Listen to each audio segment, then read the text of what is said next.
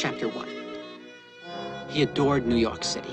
I write in the book the first time that I met him. I went in and it was just to see whether or not to do a story for the New York Times Magazine.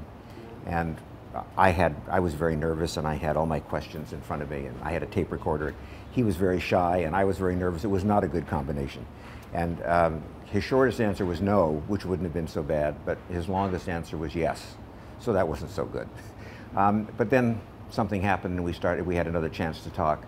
And from that time on, it's just gone on. You know, I expected it to last for a few interviews, but it's now been 39 years, and it's gone on, and it's been wonderful for both of us, much more for me, I think.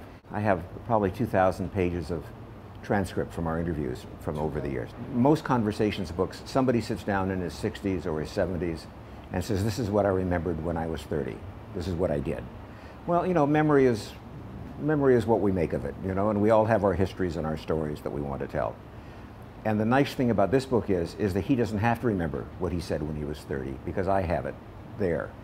And all through the years. And so one of the benefits of doing this book was I took the aspects of filmmaking, getting the idea and writing it and shooting it and casting it,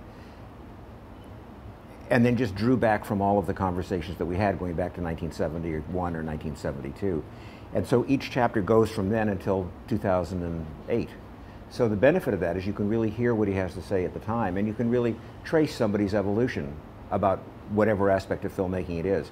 And the other benefit of this is, I think, depending on what you're interested in reading, this is a book that I meant for people to be able to move around in. So if one day you're interested in cinematography, you can read that chapter and you won't lose anything. Or if you're interested in how he gets the idea, you can read that and it won't bother you.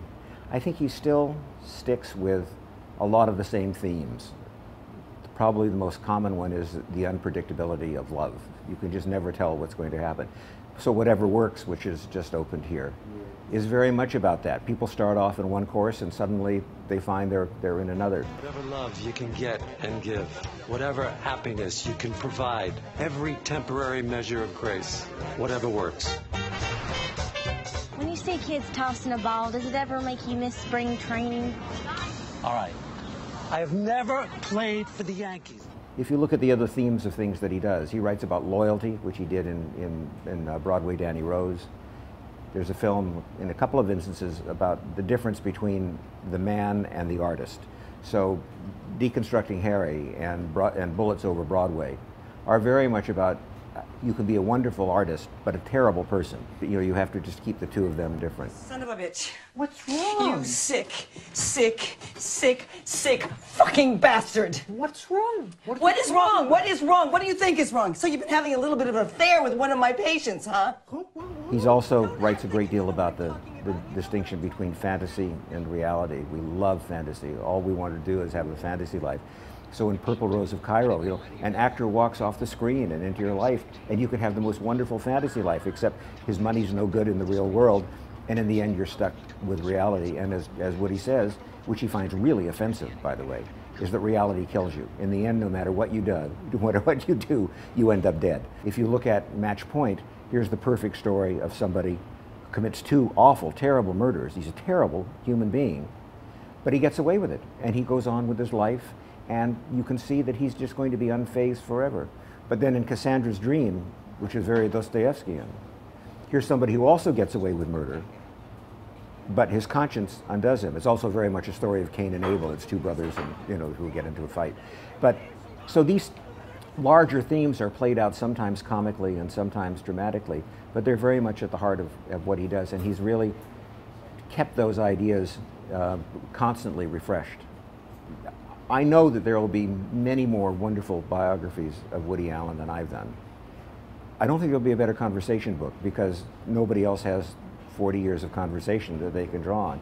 And I also know is that people who do biographies in the future will have all of these interviews to draw on because they'll be in a public university someplace for people to use. You know, I'm convinced that 100 years from now people will still watch his movies, that they'll be a reflection not only of life at this time, but I think one of the most important things about his films is that many movies really are a product of the decade or the year that they're made in. And his movies really have a timeless quality. They're modern, but they could happen pretty much at any time. A movie like Annie Hall, made in the 1970s, looks as relevant today, apart from the clothes that people wear and the style of the clothes, as it would be if it looks as good now as it did then. For the biographer writing about the dead, you have to go back and try to reconstruct something that happened. I can report something that happened in terms of how he made a film, or what he did in a performance, or what he talked about doing what he was doing and why he was doing it, and at least have his version of it. Just before I came to Brazil, I was in New York, and so I went over to say hello because I hadn't seen him for a while. And I said, I know people are going to ask me, are you going to make a movie in Brazil? So what's the answer? And he said, my sister came down, as you know, and she had very nice meetings and really liked the place. And he said, you know, I could see us doing a movie there. He said, but right now, the financing for my film comes from a group in Spain. So I have the needs that I need to do for them, to help them with their investment in it. So for the time being, I think you won't see it here. But who knows what happens is, you know, when that deal is finished.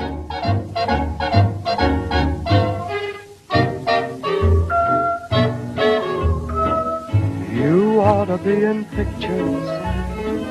Gee, you're beautiful. Bananas, bananas. Say you ought to be in pictures. Oh, what a hit you would be. Your voice would thrill the nation.